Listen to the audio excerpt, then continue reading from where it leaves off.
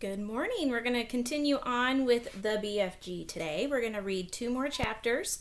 We're going to read The Snatch and The Cave.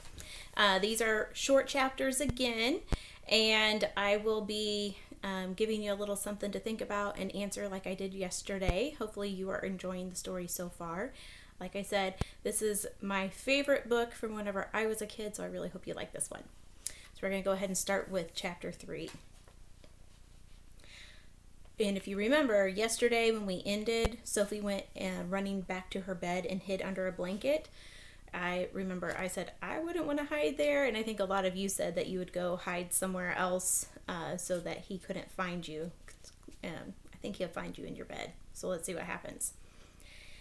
Under the blanket, Sophie waited. After a minute or so, she lifted a corner of the blanket and peeped out. For the second time that night, her blood froze to ice, and she wanted to scream, but no sound came out. There at the window, with the curtains pushed aside, was the enormous, long, pale, wrinkly face of the giant person staring in.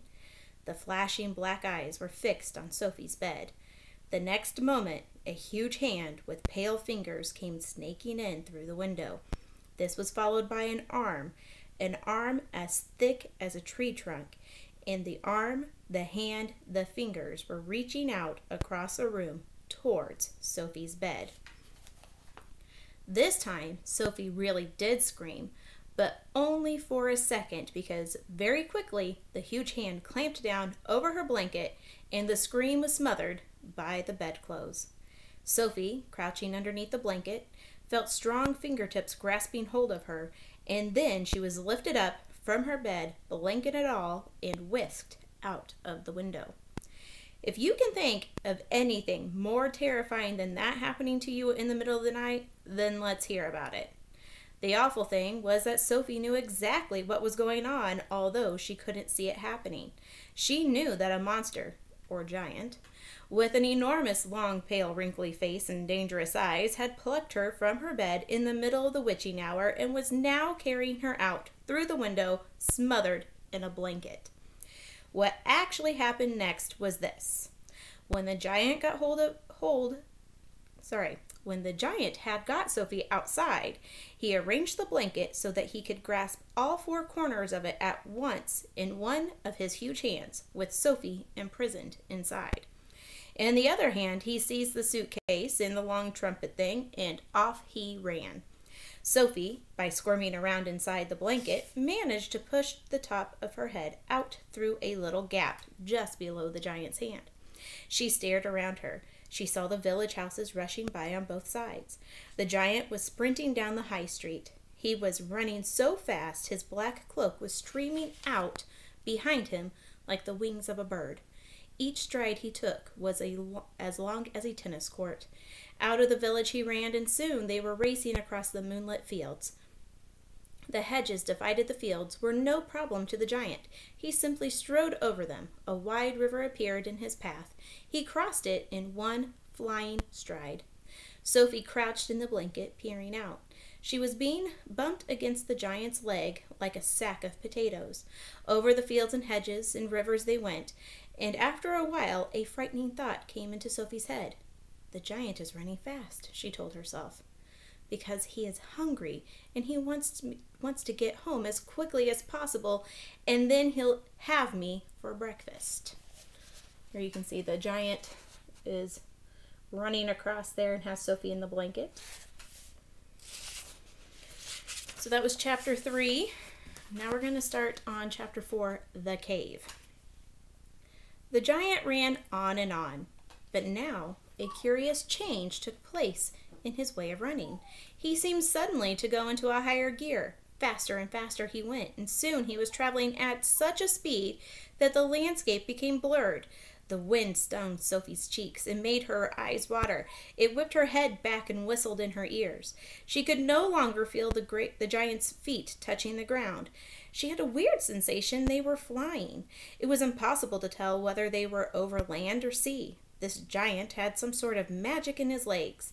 The wind rushing against Sophie's face became so strong that she had to duck down again into the blanket to prevent her head from being blown away. Well, or was it really possible that they were crossing oceans? It certainly felt that way to Sophie. She crouched in the blanket and listened to the howling of the wind. It went on for what seemed like hours. Then, all at once, the wind stopped its howling. The pace began to slow down. Sophie could feel the giant's feet pounding again over the earth. She poked her head up out of the blanket to have a look. They were in a country of thick forest and rushing rivers. The giant had definitely slowed down and was now running more normally. Although normal was a silly word to use describing a galloping giant. He leaped over a dozen rivers. He went rattling through a great forest, then down into a valley, and up over a range of hills as bare as concrete. As soon as he was galloping over a desolate wasteland that was not quite of this earth. The ground was flat and pale and yellow. Great lumps of blue rock were scattered around. Okay, I'm going to pause there for a second. I'm actually going to reread that section. We're doing some describing of the land they're at. Today, if you have some art supplies with you, I want you to try to draw the scene that Sophie is seeing right now. Okay, so I'm going to go back to it. They just got to a new area. They got out of this forest area. They're going into a new area. So I want you guys to try to draw this scene for me. Draw the setting here. Let me find where I was. Then down into a valley and up over a range of hills as bare as concrete.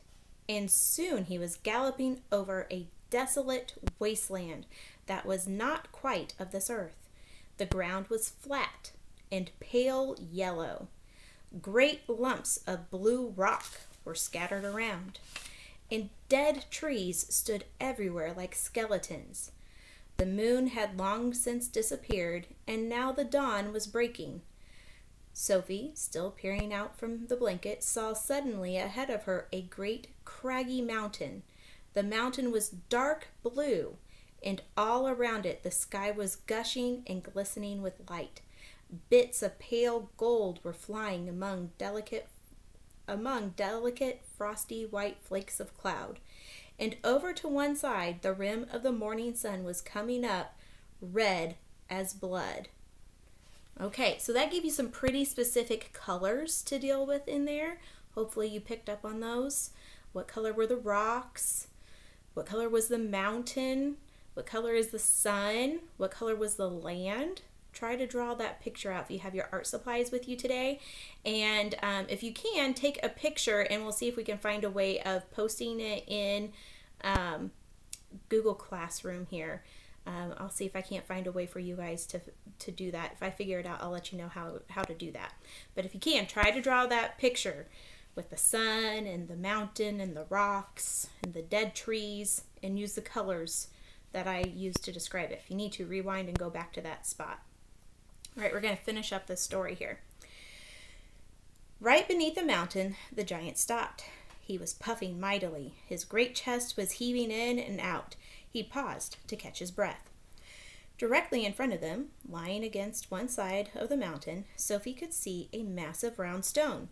It was as big as a house. The giant reached out and rolled the stone to one side as easily as if it had been a football, and now, where the stone had been, there appeared a vast black hole. The hole was so large the giant didn't even have to duck his head as he went in. He strode into the black hole, still carrying Sophie in one hand, the trumpet and the suitcase in the other. As soon as he was inside, he stopped and turned and rolled the great stone back into place so that the entrance to his secret cave was completely hidden from outside. Now the entrance had been sealed up. There was not a glint of light inside the cave. All was black. Sophie felt herself being lowered to the ground. Then the giant let go of the blanket completely. His footsteps moved away. Sophie sat there in the dark, shivering with fear. He is getting ready to eat me, she told herself. He will probably eat me raw, just as I am. Or perhaps he will boil me first. Or he will have me fried. He will drop me like a rasher of bacon into some gigantic frying pan sizzling with fat. A blaze of light suddenly lit up the whole place. Sophie blinked and stared. She saw the enormous cavern with a high rocky roof. The walls on either side were lined with shelves, and on the shelves there stood row upon row of glass jars. There were jars everywhere. They were piled up in the corners. They filled every nook and cranny of the cave. In the middle of the floor there was a table 12 feet high and a chair to match. The giant took off his black cloak and hung it against the wall. Sophie saw that under the cloak he was wearing a sort of collarless shirt and a dirty old leather waistcoat that didn't seem to have any buttons. His trousers were faded green and were far too short in the legs. On his bare feet he was wearing a pair of ridiculous sandals that for some reason had holes cut along each side, with a large hole at the end where his toes stuck out. Sophie, crouching on the floor of the cave in her nightie, gazed back at him through thick, steel-rimmed glasses.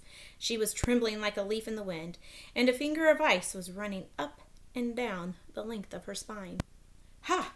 shouted the giant, walking forward and rubbing his hands together. "What has us got here?" His booming voice rolled around the walls of the cave like a burst of thunder. Okay, that's where we're going to end today. We're going to find out what happens with Sophie and this giant tomorrow. Like I said, try to draw that picture for me of the setting. And once I figure out how you can post pictures, we might have to post pictures in Class Dojo instead under portfolios. Or if your parents can post them in the stories section, I'll figure out how to do that. And I'll post it on here. I'll comment under here how to do that. Hope you're enjoying your day. I'm going to try to get outside for a little bit before it rains. I'm kind of sick of being inside. I'm sure you guys are too. I will talk to you guys a little later. Have a great day.